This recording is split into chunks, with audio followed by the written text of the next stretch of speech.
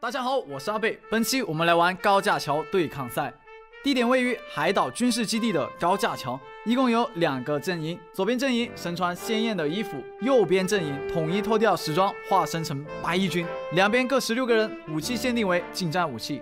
开战10分钟后，哪边阵营在高架桥的顶层有最多的人，哪边阵营就获胜。当然了啊，这个同阵营之间呢可能会存在误伤，所以开打的时候要尽量避免哦。这一把很荣幸，我能成为左边阵营的一员。你们好多人啊，先观察观察一下对方站位先。边缘 OB 给大家展示一下哈。哎，队友倒下，得给他们打掩护啊！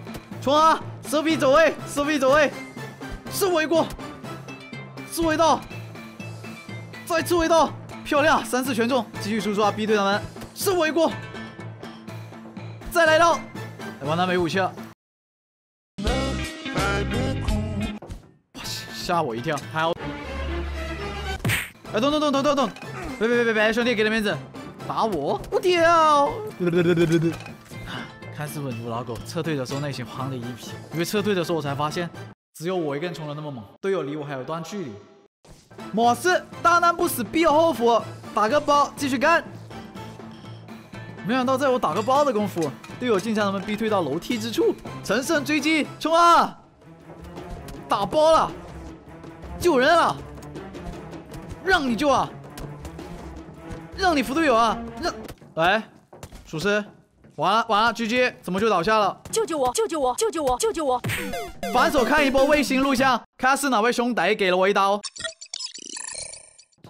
天哪，我是被队友误伤的。等等，啊，我还是自己走过去撞上去的。すごい。通过后期 OB 视角能看到呢，右边阵营虽然被我们逼退到楼梯处，但他们阵营的人数并没有减少太多啊。他们在楼梯处打药的打药，扶人的扶人，状态回复迅速的就往上赶去。